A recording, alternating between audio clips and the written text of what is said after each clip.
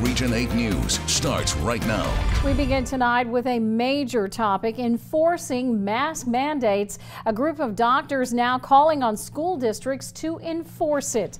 Hannah Campbell spoke with pediatrician Dr. Justin Yancey on why he says this is essential with the Delta variant. She joins us live in Paragould with more. Hannah.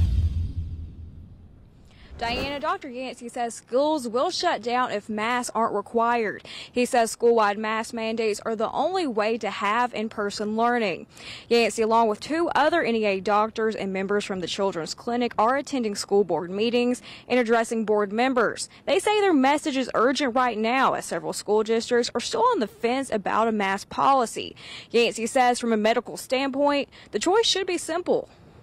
These schools will not be able to continue to function for in-person learning.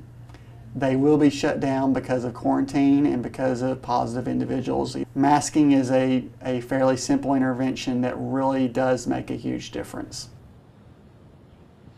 The group is asking other doctors and parents to let your voice be heard.